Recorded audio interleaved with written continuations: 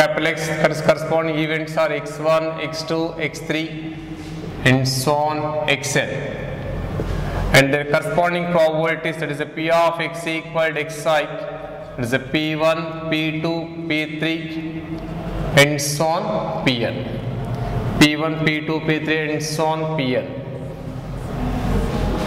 This is a random experiment having events are x1, x2 and so on xn, and their corresponding probabilities are p1, p2, p3 and so on pn.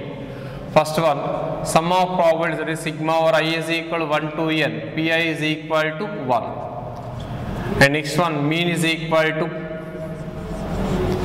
mean mu is equal to sigma I is equal to 1 to n xi into p of x equal to xi, xi into sigma xi into p of x equal to xi is equal to x1 p1 plus x2 p2 plus and so on xn pn, plus and so on xn pn. And next one, variance. Variance sigma square is equal to